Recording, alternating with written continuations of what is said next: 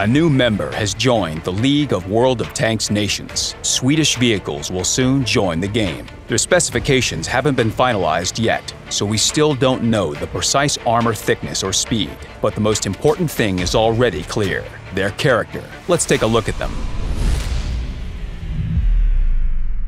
The Swedish tech tree starts with a tank that has a rich history, the STRV FM21. Designed by German engineer Fulma, the tank was disguised as tractor parts when delivered to Sweden. In other words, it's all about intrigue and mystery. If you want to find out more, watch a special video about it.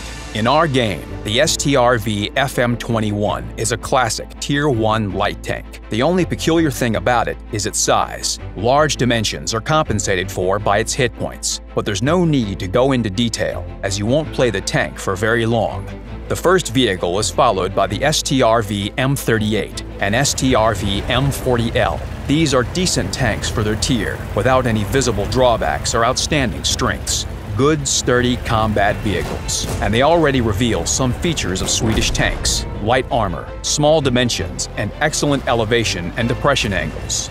The Tier 4 Lago tank is in line with this, a versatile vehicle, good for any task. A nice improvement is its slightly better dynamics as compared to its predecessors. At Tier 5, the speed of research in the game slows down, and players have time to feel what their tank is like. There are many interesting vehicles of different nations at this tier. Some are preserved in the garage forever. The Swedish STRV M42 has every chance of becoming a mainstay.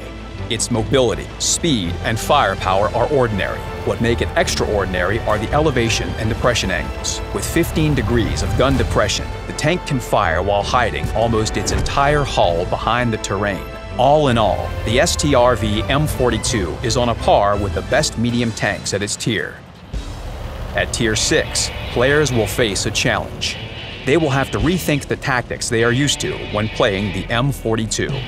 The STRV-74 cannot boast good dynamics and armor. You could put up with this, if not for the size. It is too big for a medium tank. You hit, you penetrate. That's the kind of vehicle it is. As compensation for all these troubles, the tank received one of the most convenient guns in its tier. The gun features top-notch penetration capability and accuracy.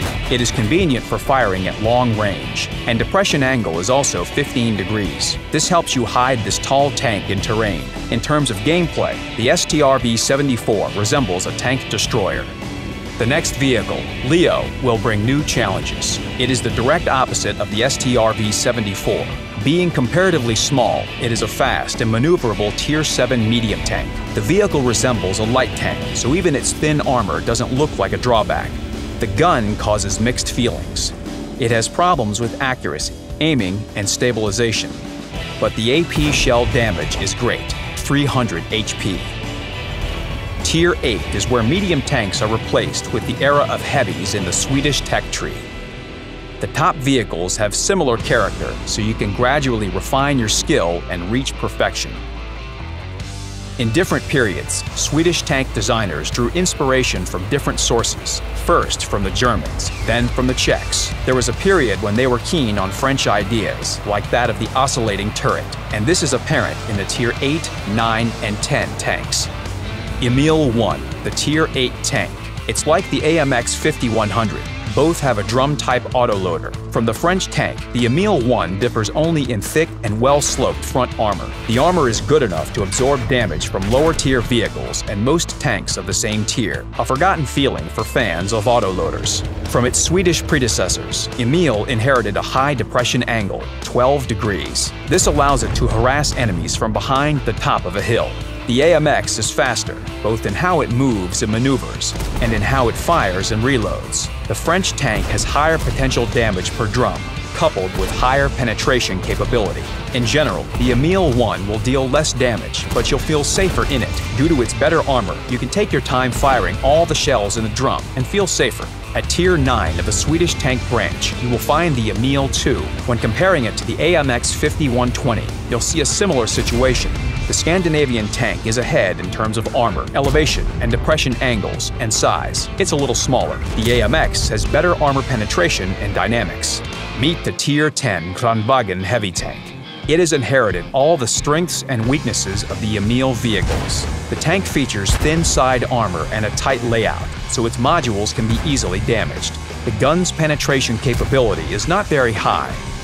There must be something to compensate for drawbacks like this. The Kranvagen's key strength is a combination of a well-armored turret and superb gun depression angles. And this determines your playstyle. Hide your hull and empty the drum. Your armor is good enough to do this without too much haste. If necessary, you can always change position. The vehicle has sufficient mobility to do so.